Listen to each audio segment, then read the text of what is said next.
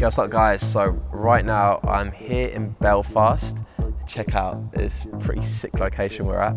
And the other day I put up on my Instagram, I was like, I'm gonna do a Q&A. So ask me anything you want, and we had like over 300 questions come in.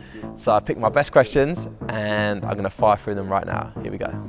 So at James Robinson 53 on Instagram is asking me, when are you next doing a UK tour? And the simple answer is I'm always doing a UK tour. Like week in, week out, I'm playing all around the UK and also playing in Ireland. So if you do want to come see me, just check out my social media and I'm sure I'll be playing in a city near you soon. Right, at CJ_ENG17 on Instagram has asked me, how do you keep so lean considering you travel so much? And the answer to that is preparation. So if I know that I'm going to be going to another country or DJing in a city that's far away and I'm going to be away for a few days, I make sure I just prep some clean meals so I'm eating clean on the road, and also I'm keeping up my cardio. It's the thing that nobody wants to do. If you want to stay lean, you've got to keep your cardio in, man. At Gerard Benny on Instagram is asking me, I'm a massive fan from South Africa. What is the most epic cheat meal you've ever had? I guess the one that goes down in history is the one we did on Road to Victory, where I attempted 3 extra large stuffed crust Pizza Hut pizzas with all the sides and Ben & Jerry's afterwards. That was a pretty serious cheat meal. Okay, so Zach Hallahan on Facebook has asked me, if I could pick one, would you keep DJing or would you keep going to the gym? People ask me this question all the time and the answer is always the same.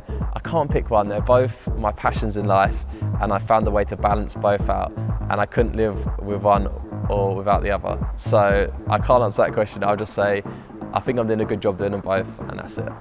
So at Josh Green 128 on Instagram has asked me, what would be your advice for someone wanting to become a DJ? My advice would be start local and just try and get your name out there. It's all about the hustle at the beginning. So, you know, when I started, I was never getting paid for DJ sets. I was just grinding. I was just doing anything I could to get any set at any clubs that were local to me. And that's how you build your name up. And yeah, just hustle it, man. And if you work hard, good things will happen. Right, next one. Ben Rolls on Facebook has asked me, if you could live anywhere in the world, where would it be and why?